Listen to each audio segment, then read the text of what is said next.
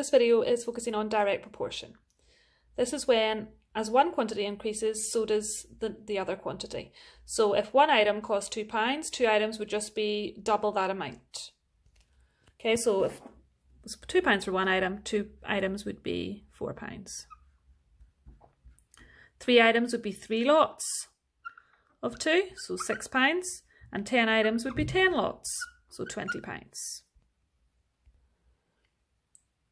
Direct proportion does not take into account for any special offers.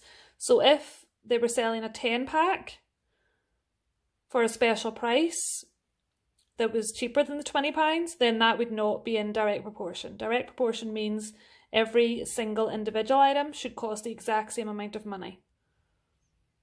Okay. In this example, we know one chair costs £50 and we're trying to find the cost of 6 chairs. So if they're in direct proportion, then all we would do is multiply our 50 by 6. So 6 chairs would cost £300. So that was easy because we knew the cost of one item. If you don't know the cost of one item first, you have to go find that out before you do the rest of the question. Okay, in this example, we know that the cost of 4 rulers is £3.20.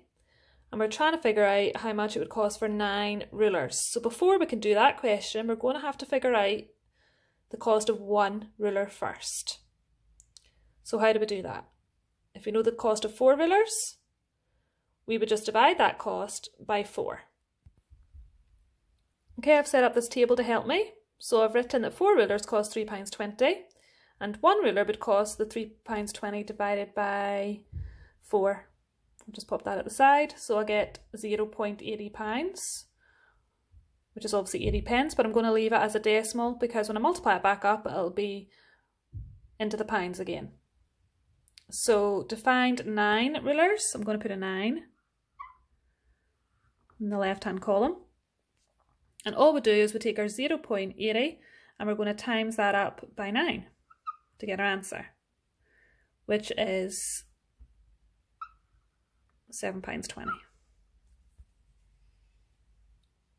Okay, so the table helps if you write how many you initially knew the price of, and then write the number 1, always find 1 first, and then multiply it up by how many you're trying to find.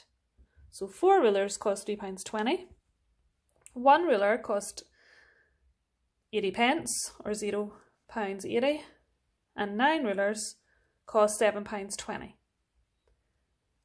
So all we did was divide by 4, because we knew the cost of 4 rulers, and then multiplied that answer up by 9. You do not need to put it in a table if you don't want to. It's okay just to show your division by 4 and then your multiplication by 9. But please write your answer at the end, don't just leave it in a table if that's how you're setting it out. Okay, so we would just write a little sentence explaining that 9 rulers cost £7.20, and that would be you finished that question. Here's an example where it's maybe not the best to find the cost of one item. You're told that 300 nails cost £15 and you're trying to find the cost of 500 nails. So the easiest thing to do in this question would be to find the cost of just 100 nails, and then it'll be really easy divisions and multiplications rather than dividing by 300 and timesing back by 500. Especially if you didn't have a calculator, that would be quite tricky. So I'm going to start by drawing a table again.